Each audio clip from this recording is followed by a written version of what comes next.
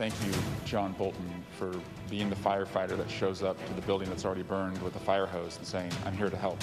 It's curious to me that now he has something to say when he could have stepped forward as a patriot when the stakes were high. As damning as the allegations against the president are in that book, they were equally damning of John Bolton for keeping it concealed.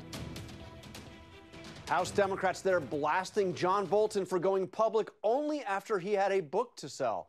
Bolton declined to cooperate with the House impeachment inquiry last fall. Let's talk to one of the leaders of that effort, Congressman Hakeem Jeffries, who served as an impeachment manager during President Trump's Senate impeachment trial. Senator Jeffries, let me start, though, with the breaking news over the weekend, the firing of U.S. Attorney Geoffrey Berman. And we now have heard from the chairman of the Judiciary Committee, you are a member of the Judiciary Committee, saying that they will investigate, the committee will investigate, and has invited Geoffrey Berman to testify. Do you expect that he will actually testify? Well, it's my hope that at some point the Judiciary Committee will hear from the former U.S. Attorney for the Southern District of New York, Mr. Berman, because I think he has a lot to say about a continuing pattern of chaos, crisis, and corruption that we have seen from the Trump administration from the very beginning until this very day. But at the end of the day, the president gets to hire, gets to choose, nominate, appoint, in the case of an acting U.S. attorneys. He also, doesn't he have the right to fire U.S. attorneys? We have a long tradition in this country of there being no political interference between the White House and the Department of Justice, which is the primary vehicle at the federal level for ensuring that there's equal protection under the law, liberty and justice for all, anchored in the principle that we are a government of the people, by the people, and for the people, not a government of a dictator or a monarch or a king. That's why Chairman Nadler has indicated, with the full support of Speaker Pelosi, that we are going to have this hearing on political interference between the White House and the Department of Justice and present the facts to the American people and take it from there.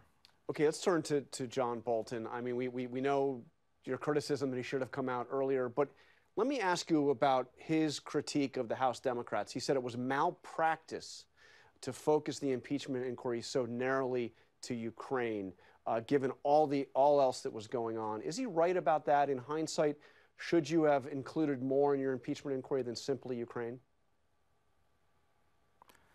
Not at all. John Bolton is a political opportunist and a profiteer. He had the opportunity to step forward and participate in the House impeachment inquiry and share any information that he had about wrongdoing by President Trump and other members of his administration, and he declined. He also could have stepped forward in the midst of the Senate impeachment trial, but he ran and hid. That's unfortunate. At the end of the day, however, House impeachment managers proved with clear and convincing evidence that Donald Trump corruptly abused his power by pressuring a foreign government, Ukraine, to target Joe Biden, an American citizen, solely for political gain as part of his corrupt scheme to interfere in the 2020 election. We established that. The Senate committed malpractice in terms of acquitting Donald Trump, and now it's in the hands of the American people. Well, when you hear the allegations that Bolton is now making, though, about what he said with President Xi regarding helping his election, and also what he said to President Erdogan of Turkey, are those impeachable offenses in your view? Well, we litigated the question of impeachment, and Donald Trump is impeached and forever will be. Now, we had a trial in the Senate that wasn't functionally a trial because unlike any other impeachment trial in the history of the Republic, the senators declined to call a single witness. They declined to issue a single subpoena. They declined to review a single document, and that was unfortunate.